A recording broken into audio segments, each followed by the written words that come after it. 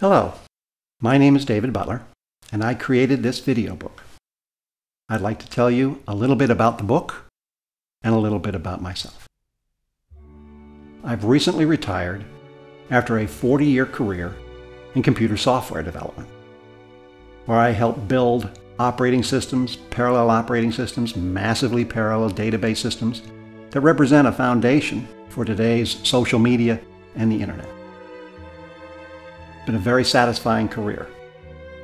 But my education was math and physics, culminating in a master's degree from Oxford University, studying the mathematical foundations of quantum mechanics out of the Math Institute attached to St. Catherine's College. So I have always been very interested in science, physics, astronomy, cosmology.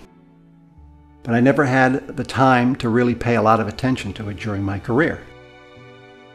But now I have the time. And I did some research to try and come up to speed on what we've learned in the 40 years that I was in the computer business.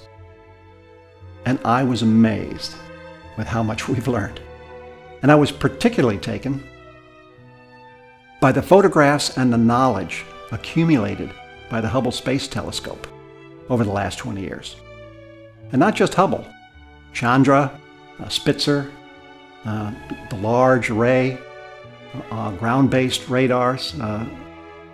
So I created this video book to bring the people that I care about up to date on what we know about the cosmos and how far away things are, how big the Earth is, how high the atmosphere goes, the moon, how far away the planets, the sun, and how do we know how far away these things are, the entire solar system, and then a chapter on the Milky Way, where we'll cover Cepheid stars, the local group, the planetary nebula, supernovae,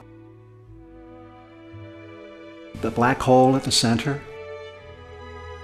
Then, in the final chapter, we'll go into all the other galaxies, including a section on colliding galaxies, where we'll see galaxies as far back as almost the beginning of the Big Bang.